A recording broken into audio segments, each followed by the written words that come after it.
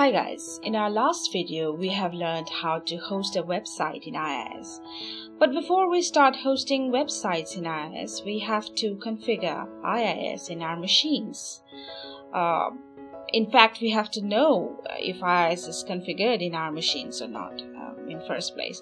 So to check, I'm gonna type window R and then type initmgr in there.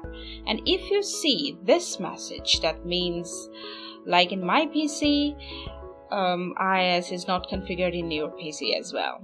So what I need to do now is I need to configure IIS in my PC.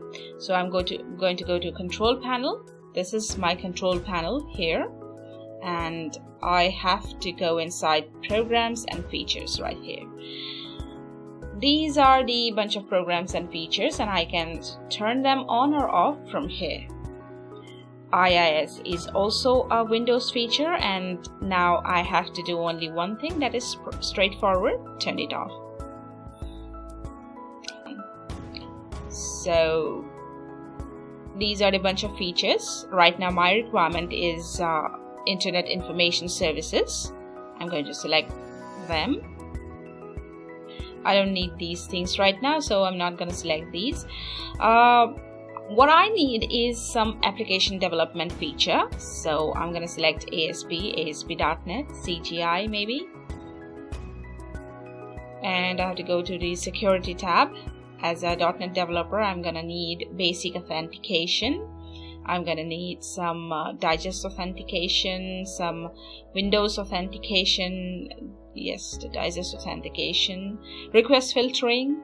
This depends upon the requirement. You can pick all the things that you need and click OK. So this will take a little bit of time, to be fair, because Windows is doing a lot of background processing at this point of time. So wait patiently. Okay, right now it seems that my IIS is configured. I can close the control panel and come back here, type window R and then type initmgr like I did just some minutes ago. And yes, the Internet Information Service is configured in my system. Here are some websites. I can browse some websites also from here.